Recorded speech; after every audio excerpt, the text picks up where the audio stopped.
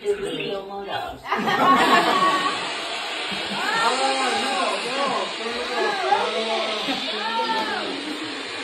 Line in. Nice intro. Okay, yeah, hi everyone. So, wait, you're going to be like this all the time? No, please do. So you asked me to do a stand-up, and I'm like, yeah, I never did it, so I'm like sorry for what you're going to hear. But yeah, like it got me thinking. Like I'm a programmer. Like what do I know about stand-ups? What do I know about stand-ups, right? So I figured I should use an app for that, right? To figure out what to talk about. And I use Google Maps. I actually opened Google Maps and it showed me that we are in Berlin, Germany. So I figured I will talk about German language. Or how we call it in Russia, language.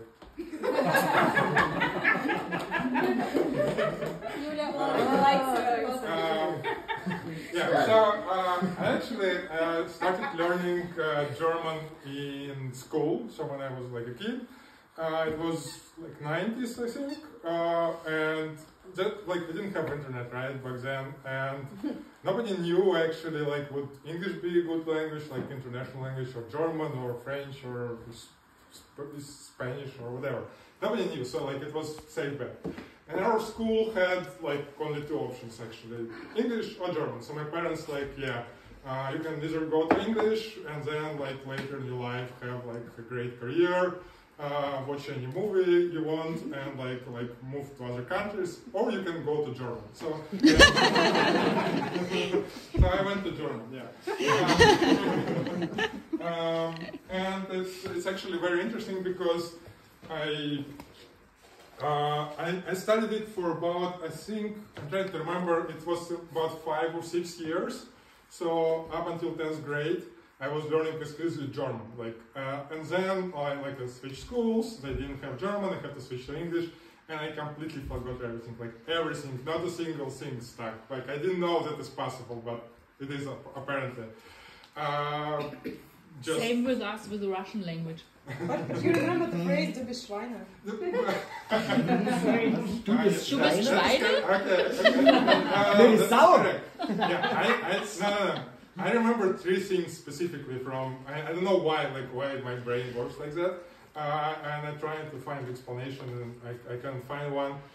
So the first is the word Hase, which is rabbit, I don't know why. I guess kids like rabbits, or maybe like I have this hypothesis.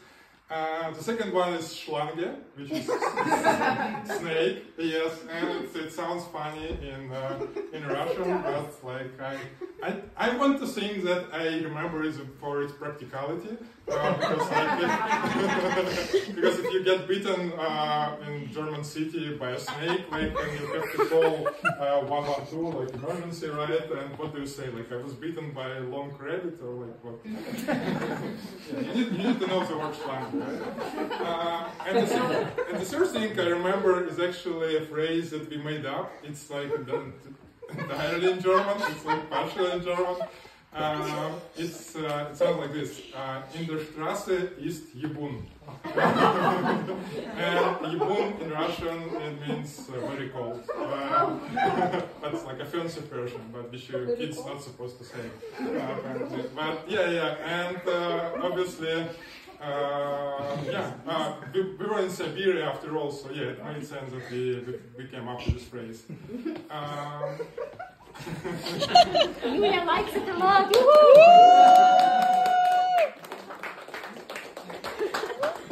It's really funny.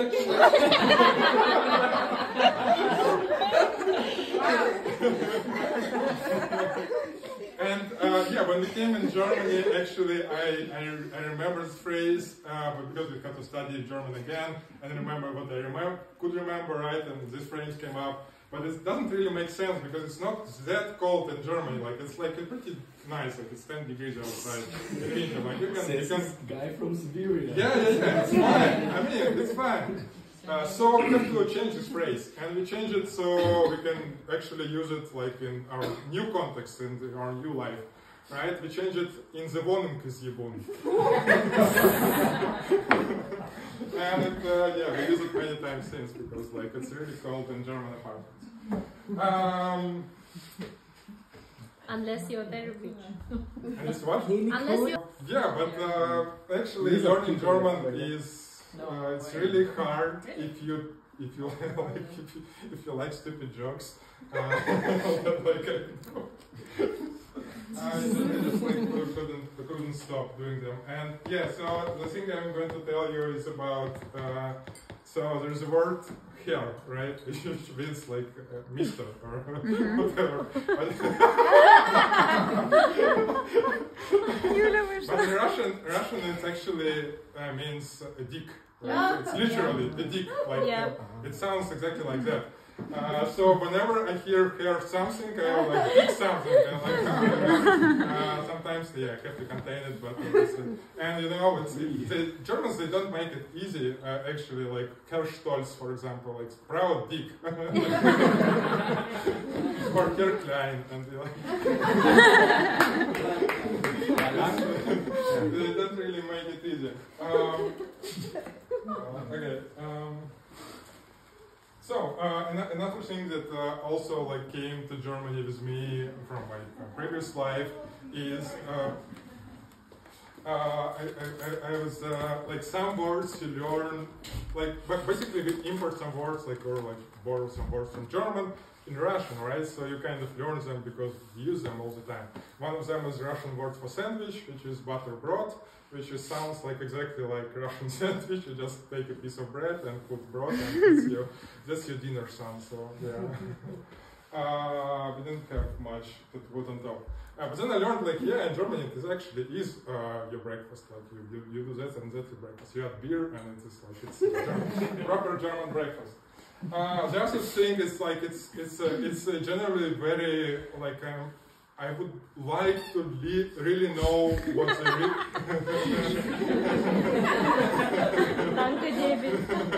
what the real story is behind it, but yeah. But the fact is, so we use the word Stangenzirkel, which is obviously a German word. Like I like it's like Stang is a beam, Zirkel is circle, right? So it's like two German roots, and like.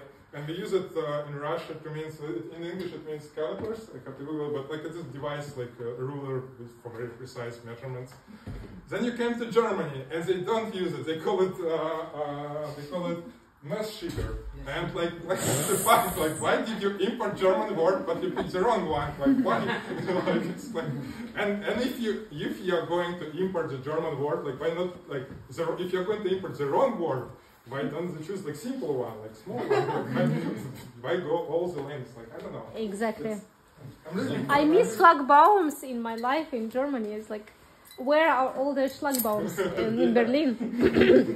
Yeah. It's sort of the same. Yeah. Okay. Herr Prokopov. What is the next? So, yeah, so when we moved to Germany, we went to language school, right? So we moved to Munich actually before Berlin. We went to language school there because we wanted to understand what is the language about. We want to speak to everybody, and Munich is harder without German. So, yeah, and it is, I'm not sure the word exists in English, so it's called, in Russian it's called emotional swings. When you like you have like high emotions and low emotions, and high again and low again, like swings, right? And this is exactly what you feel about like when learning German language. So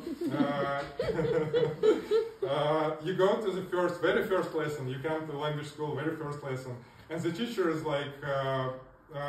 They try to speak in German, but you don't know anything, right? So how do you start? They just point at things. So she's like, hello, and you're like, hello, like, yeah, I can figure it out. And I can already do some German, oh, nice. And she like picks up the pen, and it's like, Kugelschreiber.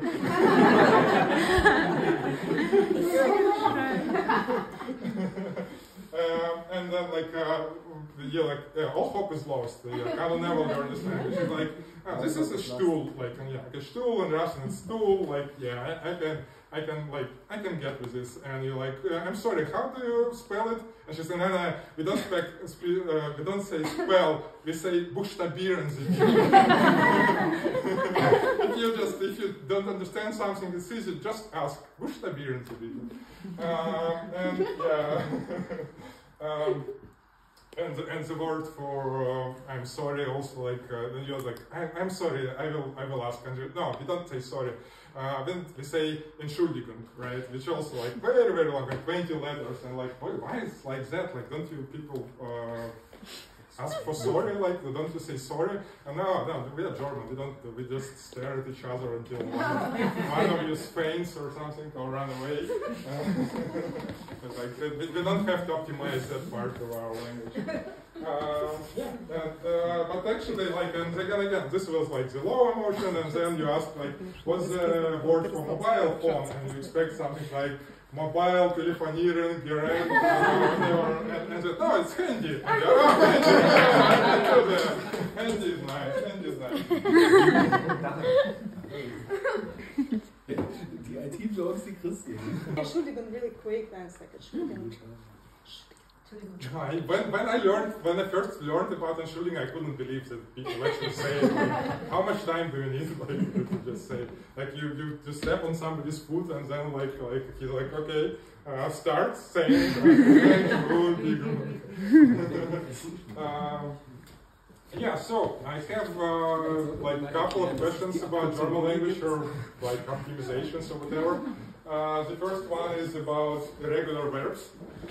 When you start learning German, they give you a list, like, and it has 300 verbs, and they're all irregular. So, like, you're supposed to learn one of them, and you I still think that list like is enough. Like, I don't think you need more verbs. Like, it's like let's have this 300 and like nothing else. I mean, I can learn that, but like expect there is more. I don't want. So my proposal is that we rename them to regular verbs, actually, because like most of them are like irregular. Yeah, the second thing is actually not even a complaint. It's more like a horror story. So I've been learning language German for like a year and a half, I guess, so far. I'm like at B1-ish, I don't know.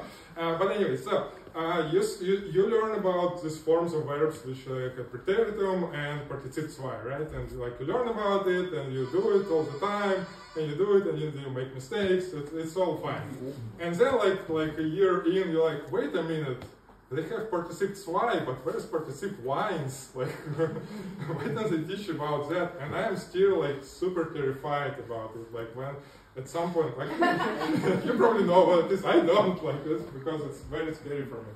And they probably like because they postpone it so much. Like I have very scary expectations about it. And I actually like the one thing that I'm afraid more than Partizip wines is that they came up with Partizip dry. That would be very terrible.